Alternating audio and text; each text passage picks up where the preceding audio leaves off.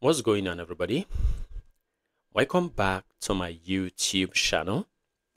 Let's solve this math question that says find the value of x for which 9 to the x minus 6 to the x is equal to 4 to the x. Well, our first step will be for us to divide through by 4 to the x. So the first term is 9 to the x. I'm going to be dividing it by 4 to the x minus the second term, 6 to the x. I'm dividing by 4 to the x. Remember, we're dividing each of the terms by 4 to the x divided by 4 to the x. Very good. Very good. Now, notice that 4 to the x divided by 4 to the x gives 1. So that we have 9 to the x divided by 4 to the x minus 6 to the x divided by 4 to the x to be equal to 1. Very good. Now, our next step will be for us to apply the law of indices, which says when I have, for example, a over b, and this is carrying a power of m, b is also carrying a power of m, this is equal to a over b all raised to the common power m. So we're going to be applying this to what we have here and here. So this becomes 9 over 4 all raised to the common power x minus this becomes 6 over 4 all raised to the common power x equal to 1. Very good. Now, we all know that 9 is a perfect squared, which means it can be written as 3 squared all over. 4 is also a perfect squared, which means it can be written as 2 squared. And all this is raised to the x minus. Now, let's break this down. 2 can go. So 6 divided by 2 is 3. And 4 divided by 2 is 2. So here we have 3 over 2 all raised to the x. And this is equal to 1. Very good. Very good.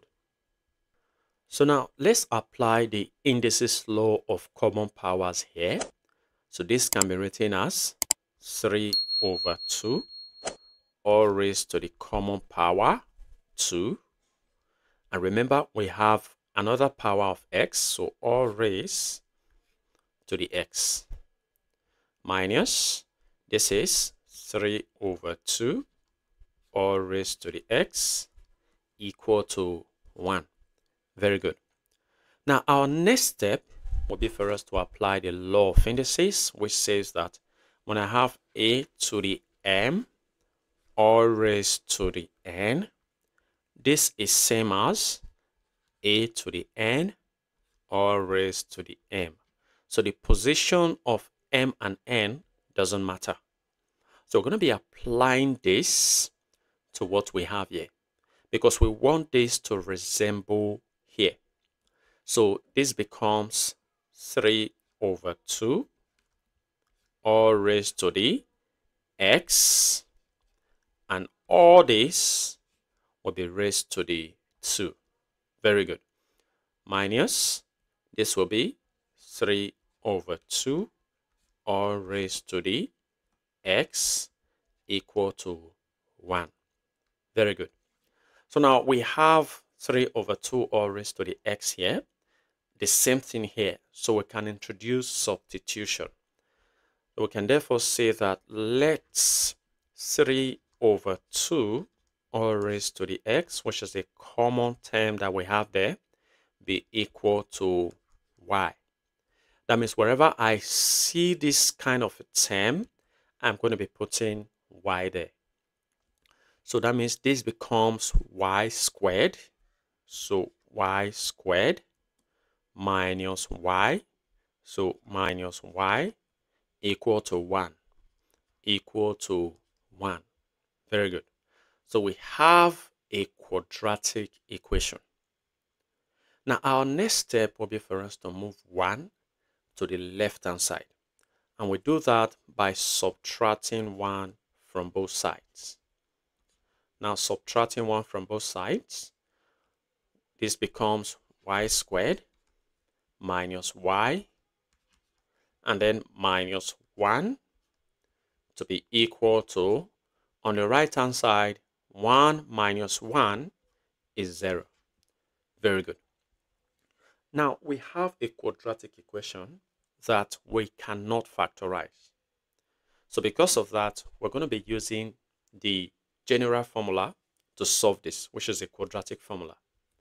And since we're looking for y, then the general formula will be y equal to negative b plus or minus the square root of b squared minus 4ac all over 2a.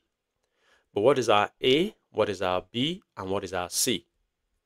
Our a is a coefficient of y squared, which is 1.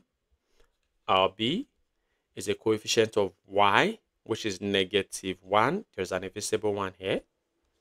And our c is the constant term negative 1. Very good. So now let's substitute. So we have y to be equal to negative b. So negative b, b is negative 1 plus or minus the square root of b squared, that's negative 1 squared, minus 4 times a times c. So 4 times a is 1, times c is negative 1. All over the denominator, 2 times a, that's 2 times 1. Very good. Very good. And now simplifying, we have y to be equal to negative times negative makes positive. So I have positive 1 here, plus or minus the square root of negative 1 squared is 1, minus 4 times 1 times minus 1 gives plus 4. Very good. All over 2 times 1 is 2. So simplifying further, we're going to have y to be 1 plus or minus the square root of 1 plus 4 is 5 all over 2. So we have two values of y here. The first value is 1, go with the positive, plus the square root of 5 over 2. And then the other value of y is 1. This time, go with the negative minus the square root of 5 all over 2. Very good. Very good.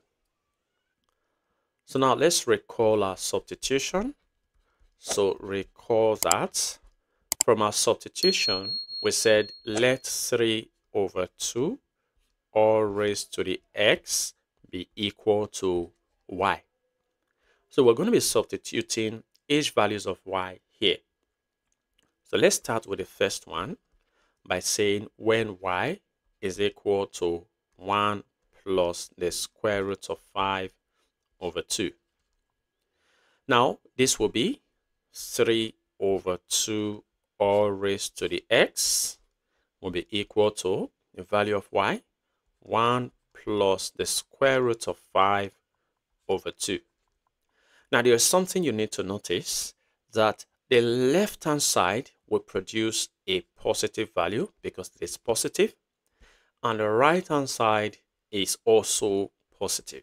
So this is possible. So our next step will be for us to also try for the other values of y.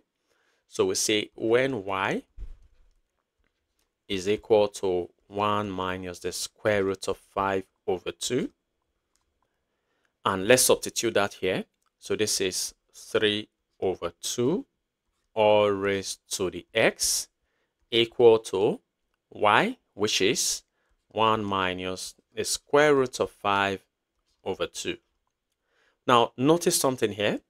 The left-hand side is positive, but the right-hand side is negative. This is positive, but this is negative.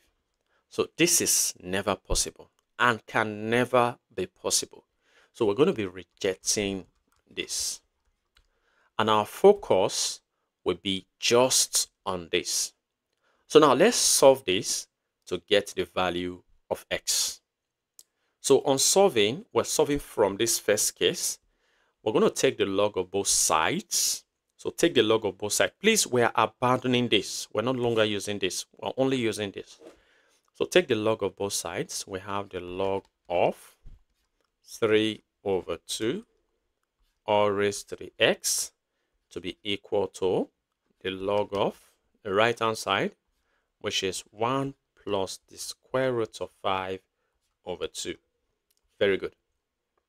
Now, our next step will be for us to apply the law of logarithm, which is the power law, which says when I have the log of a to the p, this is same as p log a.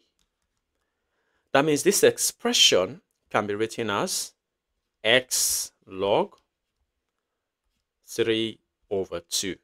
Very good. And this is equal to, the right hand side is log 1 plus the square root of 5 all over 2. Very good. Very good. Now, since we're looking for the value of x, we're going to be dividing both sides by log 3 over 2. So dividing both sides by log 3 over 2, divide the right the same, log 3 over 2. Notice the log 3 over 2 cancels out so that we have x to be equal to, the right hand side is log 1 plus the square root of 5 over 2 all over the log of 3 over 2. Very good. Very good. Now, our next step will be for us to apply the law of logarithm, which says when I have the log of a over b, this is same as log a minus log b.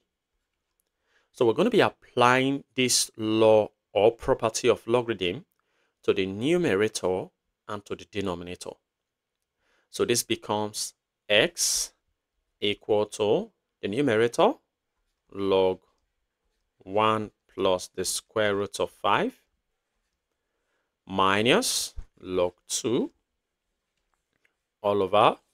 Now the denominator will be log 3 minus log 2.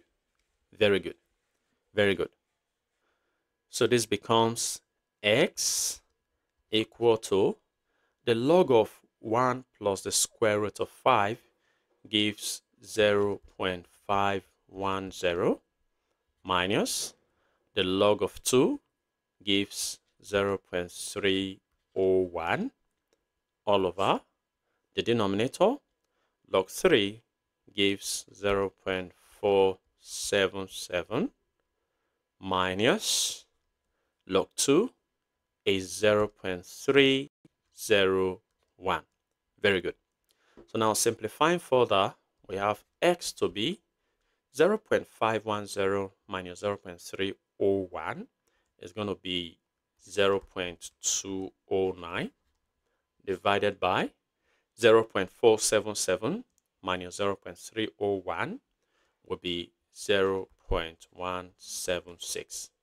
And now dividing, the actual value of x will be 0.209 divided by 0.176 will be 1.1875. And there you have it.